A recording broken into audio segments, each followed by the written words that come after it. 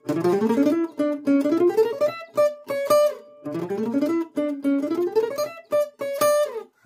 साथीभाइ यो सिक्नु हुने तपाईहरु सिक्नु चाहनुहुन्छ भने साथीभाइ लाइक चाहिँ गर्नु नबिर्स है ल चस्मा लगाएर हेर्दिउँ न हैन यो बुढी चुटी मल्का हो यो सिकौँ है त ओके हेर्नुस् है पहिला चाहिँ लाइक गर्नु नबिर्स है साथीभाइहरु ल यत्रो सिकाउँदैछु मेहनत गरेर हैन कतिजना बिचारा पैसा तिरेर सिक्नु सक्दैन हैन आर्थिक अवस्था त्यस्तै हुन्छ कुइरेले भनेको कुरा बुझ्नै सक्दैन नेपालीमै सिकाउँदाखेरि मराले सपोर्ट गरेन मुख छाड्छौ भने चाहिँ त्यो मेरो प्रब्लम छैन सपोर्ट गर्नु पर्यो के हुन्छ नि अब म्युजिशियनलाई धेरै कम मात्राले खाली सपोर्ट गर्छ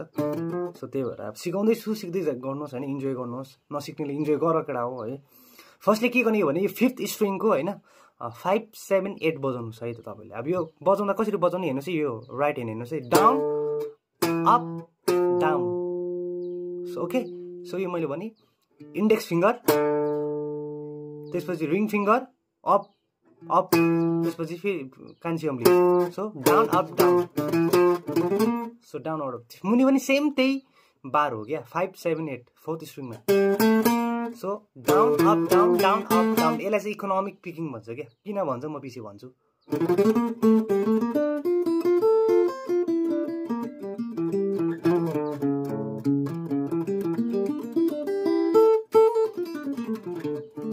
ओके सो भइहाल्यो यो यति भइहाल्यो त्यसपछि यो गर्नुस् क्या सो त्यसपछि यो 6 7 9 थर्ड स्ट्रिङको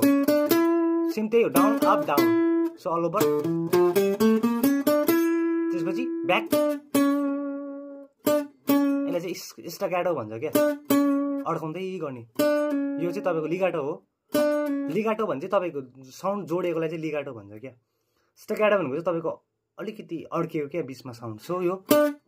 अड्कियो नि त हैन सो यसलाई चाहिँ स्टागाटो भन्छ यसलाई चाहिँ लिगाटो भन्छ क्या अथवा यो पुलिङ हो सो अल ओभर यो गर्ने है त बुझ्नु भयो यहाँसम्म सो सेम 30 स्ट्रिङको 7 9 10 गर्नुहोस् तपाईले कुन चाहिँ औँलीले गर्छ त्यही औँलीले गर्नुहोस् सुविधा लाग्छ सो डाउन अप डाउन यो गर्नुहोस् है त ओके सो मुनि सेकेन्ड स्ट्रिङमा तपाईले गर्ने हो 8 10 11 सो त्यसपछि यहाँ गर्नुहोस् है त यो 9 10 12 यो ब्याक क्या सेम त्यही प्रोसेस हो सो अल ओभर